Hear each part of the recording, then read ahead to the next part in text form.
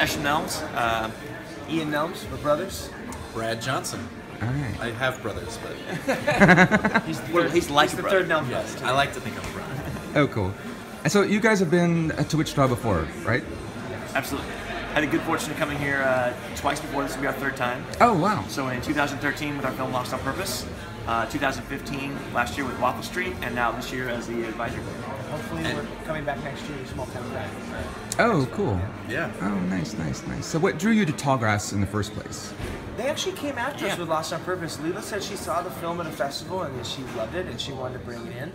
And we didn't know much about it in 2013. But when we came here, there's such a sense of community and a sense of family. And, cool. It's our favorite film festival we've been to. So. Oh, When that's we made awesome. Waffle Street, because Waffle Street was my first movie that working with these guys. Oh, okay. And they're like, we have to go to Tallgrass. It's the best festival, and it really is. That's Yeah. awesome. We're twisting arms to make sure Waffle Yeah. Street got Oh, wow. That's awesome, awesome. And so you're back here for the advisory board. So what is your role in that? well- Beyond advising. I mean, It's shepherding Obviously. young filmmakers, uh-huh. showing them the ropes. I also enjoy the opportunity to meet the up-and-coming next generation of filmmakers, which you guys give a wonderful opportunity to with. Cool, Yeah, yeah. with the So high that, school. we love the program that they have, where they, cultivating these younger minds, and, Yeah. and then we get to come in and talk to them. manipulate them. I mean, bestow our knowledge upon them. Yeah, it's really awesome. I mean, it's an honor actually that they invited us to come back to be a part of it, because we love trying to do what we can to help other people and Yeah. Give back to a festival that has given us a lot. And then I think we're doing Ian and I are doing a panel today at 3:30, and we're going to be talking about sort of our trials, tribulations, what we learned in casting and financing. Oh, cool, cool, Which cool. are, to us, kind of the pillars of making a film. You gotta have a cast that's viable and which also feeds your budget. So, And we Right. promise we're not going to stay on top of it. yeah. It's going to be free flowing. No one's trying to I say can't believe that at all. we'll That's start awesome. strong. that Yeah, way. we'll start with that in I mind. am Alex Megaro. I am the producer and editor of Driftwood, and I'm from New York City. Cool, cool, cool. And what's your film about? Okay, so Driftwood is a film about a woman who washes up on the beach, and she is kind of a blank slate of a person. She's taken in by an older man back to his cabin in the woods, and he retrains her and reconditions her to become kind of a human again, and also to be his maid and his wife and his daughter kind of all simultaneously, and some strangeness ensues. And also, it's a film that has no dialogue in it. Oh, wow, really? Yes. Wow, wow, wow. So what kind of challenges did that bring, just acting-wise? For the actors, it was a lot. I mean, it's all physical performances. Yeah, yeah, Purely yeah. physical. And I mean, for them, I don't know. I'm sure it was challenging because it's different, but Sure. they were so good and cast specifically for their type that I think naturally they had that in them. Yeah. And while it may have proven a challenge to a degree, it was still not as crazy as you would expect. Yeah, yeah, yeah. Why the choice to have a dialogue-free film? Well, Paul, the director, and I, we really enjoy films that are more, they emphasize visual storytelling. We have nothing against dialogue-driven films, No, yeah. but that's just what we like.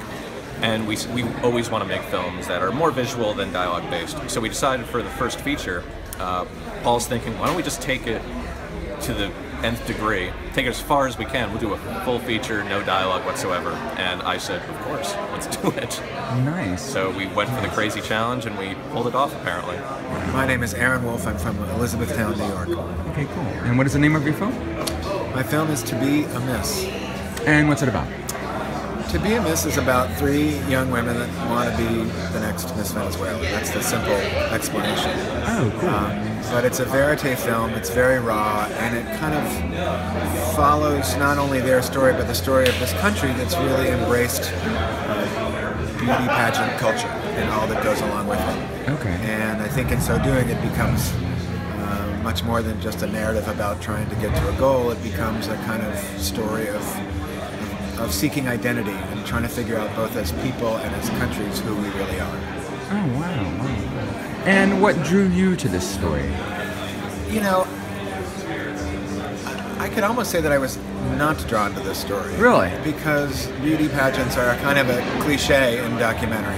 Yeah. And I was in Venezuela on a lecture tour that was supported by the U.S. State Department. It was called the American Documentary Showcase. I don't know if they do it anymore, but it was this really wonderful opportunity to send filmmakers abroad, particularly filmmakers who had kind of called into question U.S. policy.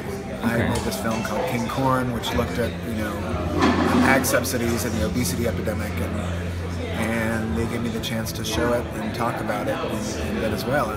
And when I was there, I met a young American who was living there, and he had talked about a project that he wanted to develop about beauty pageants, and I might have even rolled my eyes because I was just, I've seen that movie, I thought to myself. Right. But the more he told me about it, the more he showed me how it was off the charts in Venezuela, and the more he showed me that it was really a story about how we, as I said, find our voice in the world.